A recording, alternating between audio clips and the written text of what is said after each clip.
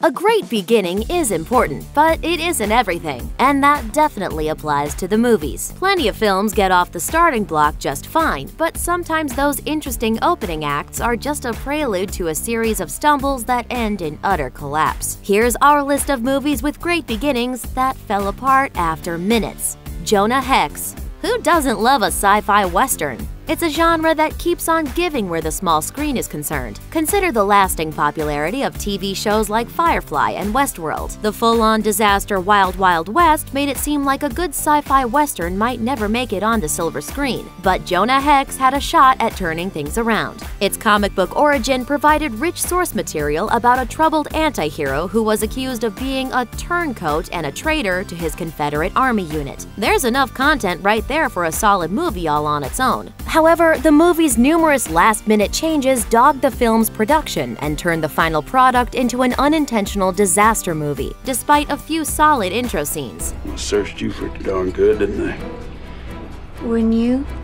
The Last Airbender. M. Night Shyamalan's live-action take on The Last Airbender should have been good. The cartoon series certainly was, but the film version was plagued by accusations of cast whitewashing, and the actors who wound up in the film were misused anyway, and largely made into movie mockeries. Pretty much the best thing about the movie is its opening credits, which show people using Tai Chi to manipulate the elements, and that dimly lit 15-second demonstration is as good as this movie ever gets.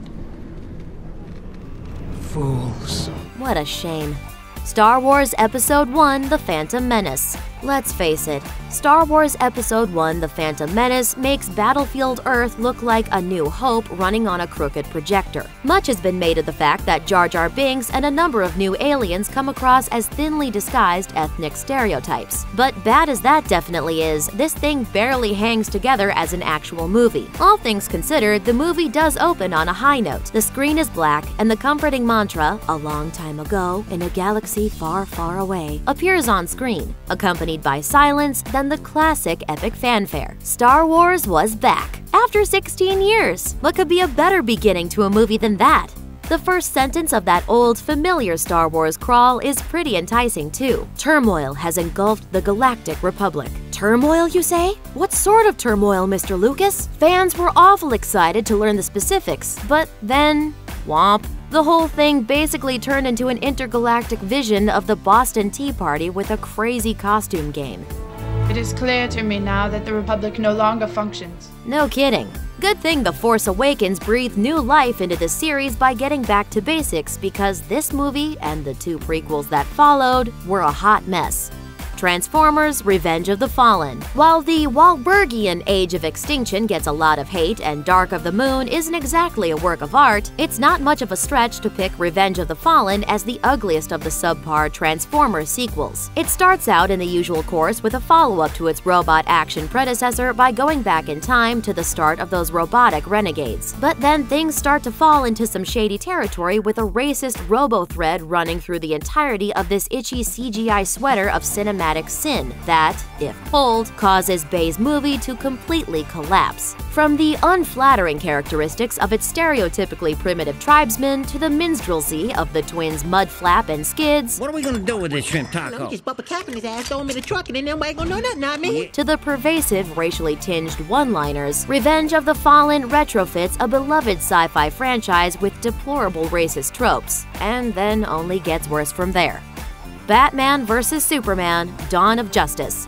Director Zack Snyder has some explaining to do. The widely derided Batman vs. Superman: Dawn of Justice wasn't his first superhero movie, so there's no excuse for why he got this one so wrong. Putting Batman and Superman together for the very first time in a live-action movie was a sure thing by any measure. Then, the fact that Wonder Woman was also added to the mix made half the blockbuster battle won even without a script. And that's kinda how Dawn of Justice met its downfall, really. Instead of a sensible narrative, it's just a collection of stuff that happens, much of which doesn't make a lick of sense if you spend more than a couple seconds thinking about it. Even the rock'em sock'em fun inherent in the title gets steamrolled by a grim, loud, and utterly preposterous final showdown between our two main heroes that's ultimately settled because both of their moms are named Martha. Woo! And things started off pretty well. Sure, there was the terrible poetry corner, courtesy of Ben Affleck. There was a time above, a time before.